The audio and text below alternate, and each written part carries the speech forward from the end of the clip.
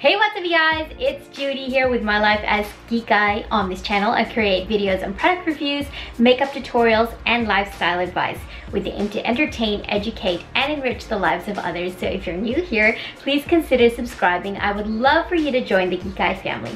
Today's video is going to be a little bit more of a chatty one, more casual one. I've been wanting to do one of these tag videos for a while, and I don't know why I haven't done them before. I think maybe the reason why I haven't filmed a tag video like this before is I felt that there weren't enough people actually interested in what I had to say about this sort of thing. But now that I have a bit of a following, there are people actually really enjoying my content and are returning to my videos. I thought it'd be good to do a tag video like this. So the tag video that I'm going to be doing today is the makeup habits tag. I think the first person who originally did this video was Danielle Schmidt, and I will leave her original video linked in the description box down below. But the person who actually gave me the idea of doing this video was actually Andra. I will also leave her video of her makeup habits tag linked in the description box down below. But today it's my turn, and we're just gonna get straight into it. I think there are a few questions in this makeup habits tag, so let's get straight into it. I hope you guys don't mind me just like sitting on my bed chatting to you. It's probably the most comfortable spot in my flat right now, and I just wanted to sit and chat with you guys, so I hope you don't mind. The first question is, how often do you wear a full face of makeup? Foundation, eyeshadow, contour, the works. So are you talking about what I have on today? Well, how often do I wear this? I would say probably once or twice a week. I do try and batch film once a week, and I also go out sometimes for dinner with friends. Sometimes I have some events that need a full face of makeup. So probably it will average out to once or twice a week. I do wear makeup to work, but it's basically just foundation, eyeliner, bronzer, and a little bit of powder and some lipstick. But full face like this, highlight, full highlight, blush, mascara, eyeliner, probably it'll average out to about once or twice a week that I do this, because I do try and film every single week. Question number 2, is your everyday makeup look more neutral or more colorful? Well, if you watched any of my videos, you would know that I'm definitely more of a colorful eyeshadow look girl. My everyday look would probably consist of some really warm browns and maybe a little bit of glitter. I know that's not an everyday thing, glitter, but it's just so easy to apply. If I wanted to dress up my eyeshadow look for work, which is generally where you would wear an everyday makeup look, you know, something not too crazy, I'd probably just throw on a little bit of a warm brown in my crease, put on some eyeliner, and apply some rose gold Stila Magnificent Metals glitter, and I'm good to go and I'm out the door. So that would probably be more my quick everyday sort of makeup look, if that makes any sense. No, I do not gravitate towards neutrals. My eyeshadow palettes that are plain neutral browns, I don't really gravitate towards. If you watch any of my videos, you'll know that I absolutely love the Juvia's Place eyeshadow palettes and the bright colorful eyeshadow palettes from Morphe as well. I like to be out there with my eyeshadow looks. I don't even do it as much as I used to, but I would really like to get back to doing bright colorful looks more often. Question number 3, how long does it take you to do your go-to makeup look? Well, my go-to makeup look for work takes me about 10 minutes, and my go-to glam look, when I'm just slapping on a glam look when I have an event to go to, I don't want to think about what glam look I'm going for the day. My go-to glam look is this. I will leave a picture up here of what my go-to glam look looks like, and that look will generally take me about 30 minutes to 40 minutes, more or less. Of course, it could take me longer if, you know, I just really took my time with it, but I could do that glam look in probably half an hour. I've actually done it in 15 minutes before. I don't know how I did it, but I did. It's possible. Question number 4, do you apply your foundation before or after you've done your eyeshadow? I should ask you guys if you know the answer to this question. Pause the video, leave a comment down below if you know which one I do first. Do I do eyeshadow first or foundation first? If you watch any of my videos, you'll know exactly the answer to this question. Go on, I'll wait for you. Go on. Okay, I do my eyeshadow first.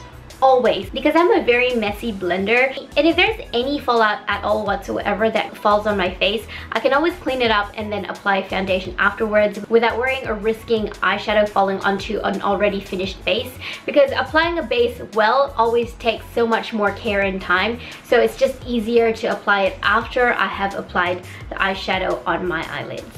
What are some bad makeup habits you have that you can't stop doing? Probably the first one that comes to mind is the fact that I don't throw my mascara out after it's been opened for a month. I know that's really bad. I use my mascara until it dries out and then I throw it out, and that's probably like 3 months. I know that's really bad, but I mean, no one else uses it. It's just me, and I haven't gotten an eye infection yet. That's probably the worst makeup habit that I have that I need to stop doing. Do you use beauty influencer techniques or your own techniques to apply your makeup? I don't think beauty influencers are the be-all and end-all of beauty techniques. Beauty influencers are doing beauty techniques that they got from another beauty influencer or from another makeup artist or from another celebrity makeup artist. Like, beauty influencers aren't the ones who created makeup techniques. Everyone has their own way of applying makeup. I have my own way of applying makeup. Sometimes a beauty influencer will talk about a new technique that they're trying out, and I want to try something different, so I try that out too.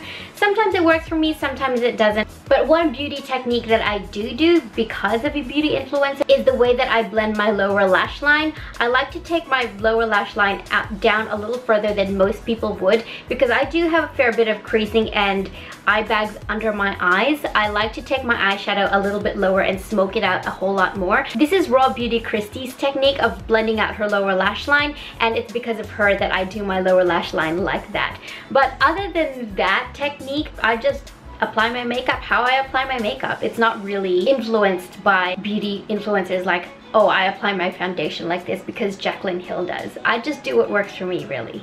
Question number 7, what is one step in your makeup routine that takes the longest to complete? I would say eyeshadow. If I was going to do a really proper eyeshadow look, then I really take my time with my eyeshadow. I like to build up the colors and blend out the colors, and I just feel it looks a whole lot better that way.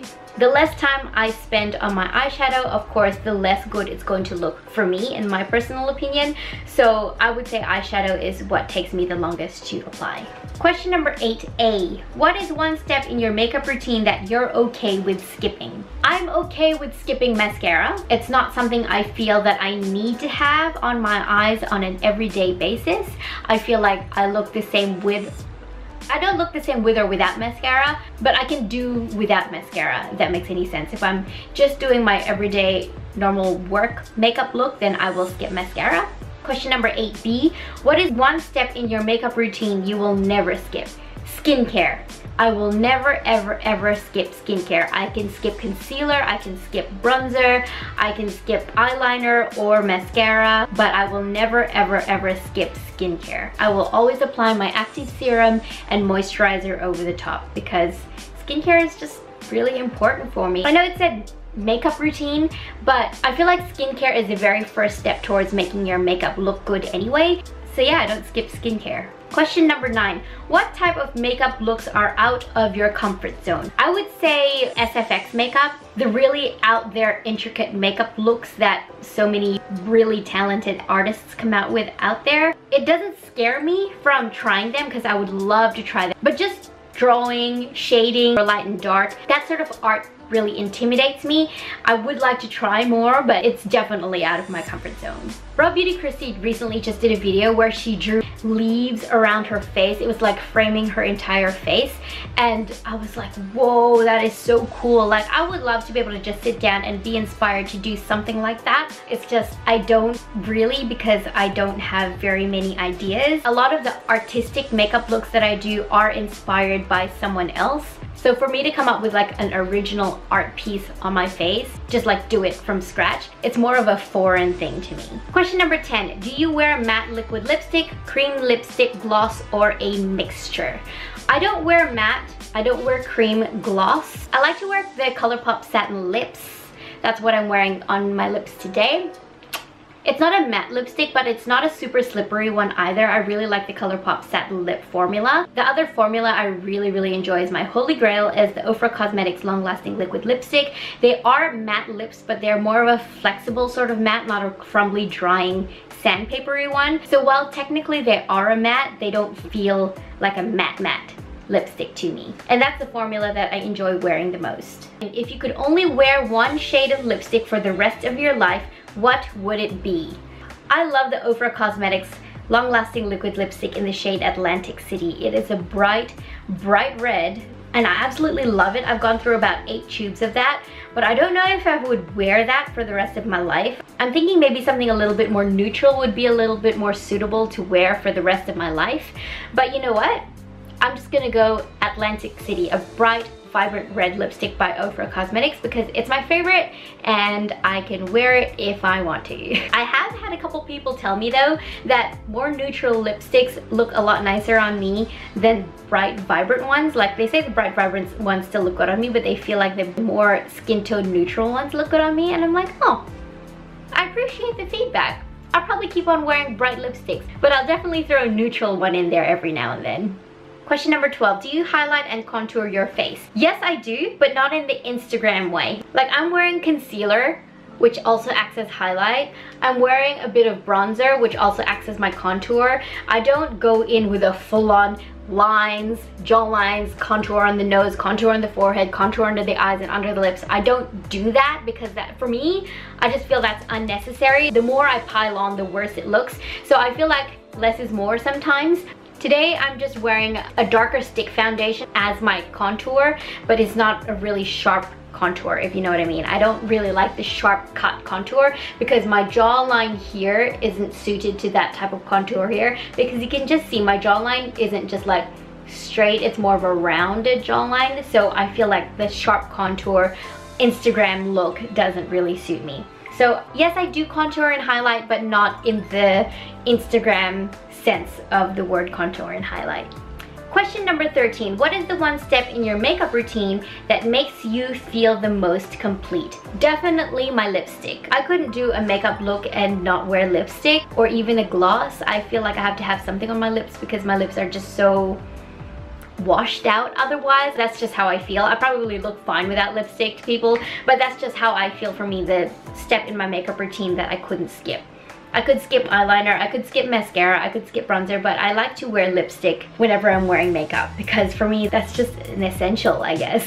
Okay, so there are only 13 questions in this makeup tag. Let me know in the comments down below if you enjoyed this chatty sort of video, and if you do, then I will definitely do more chatty sort of videos. I might do some story time, I might do more tag videos, and eventually I might even do a chit chat get ready with me video. I don't have a whole lot in my life at the moment to chit chat about that isn't depressing, so that's why I haven't done a chit chat get ready with me video yet. But in a few months time, just give me a little bit of time, I'm sure I'll come back to a point where I'm happy and I can chit chat to you guys a little bit more lightheartedly about my life and not get so deep and depressing about what's going on with my life at the moment.